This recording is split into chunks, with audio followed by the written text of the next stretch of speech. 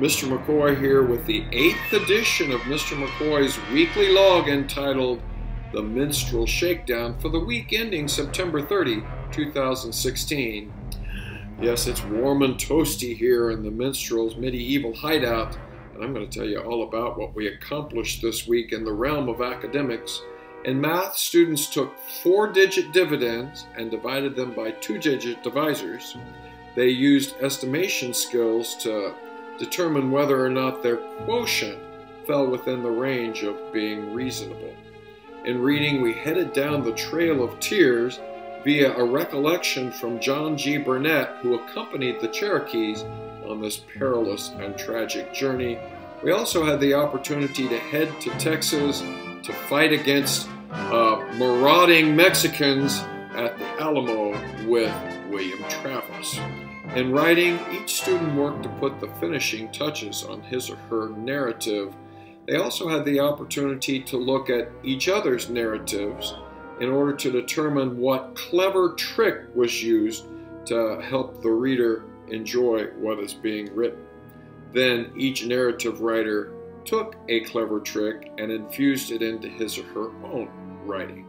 We also looked at narratives written by published authors and looked to see what kind of clever tricks those published authors use in order to keep their readers riveted to their writing. In social studies, we continued our trek through the Erie Canal via a recollection by a girl named Elizabeth, a girl who actually traveled along the Erie Canal in the early 1800s. We also had the opportunity to look at the effects of the Trail of Tears and sought to identify the causes and the effects as well. And in science, students used critical thinking skills to balance pennies on a ruler, which served as a lever. And we also had the opportunity to investigate changes in motion. Yes, it's a sour note indeed, but the minstrel is still on the loose. You will see him continue to pop up in this week's edition. Beware, but also keep watching.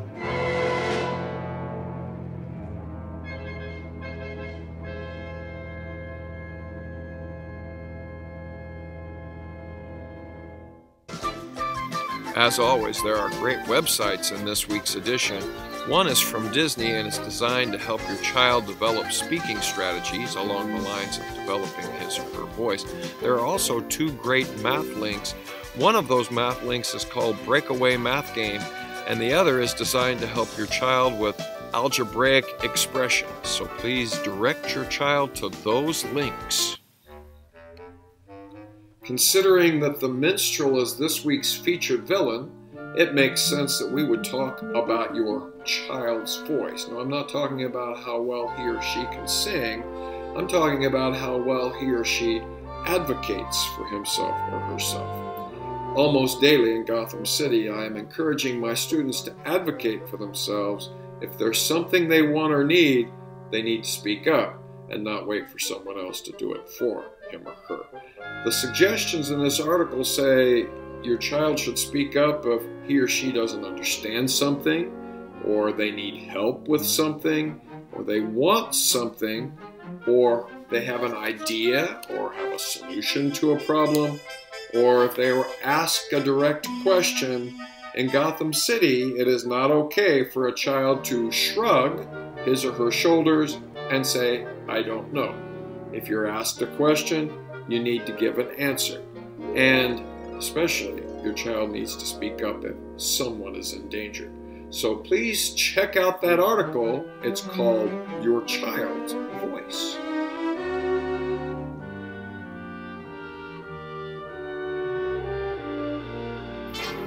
Things are heating up as first quarter begins to wind down. Ooh, boy, it's hot here too.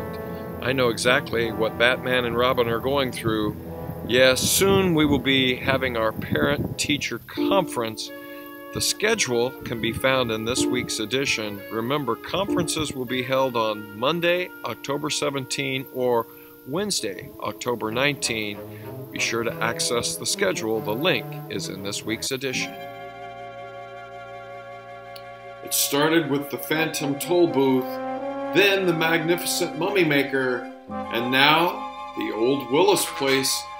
Be sure you tune in to the links to the video stories that your child watches on a daily basis. Your child can tell you all about these books and the connections that we've made to writing, book club discussions, reading, and so forth. The links can be found in each week's edition of Mr. McCoy's Weekly Log. Please tune in.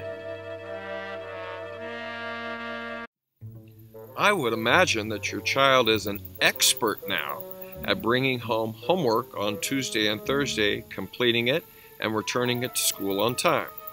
If not, never give up. That is a skill that your child needs to develop, the responsibility that it requires in order to take an assignment home, take the initiative to sit down and complete the assignment, and bring it back to school the next day and turn it in on time. We will talk more about this concept at your child's conference. We will never give up, because if we give up, we fail, and as long as we don't give up, we can't possibly fail.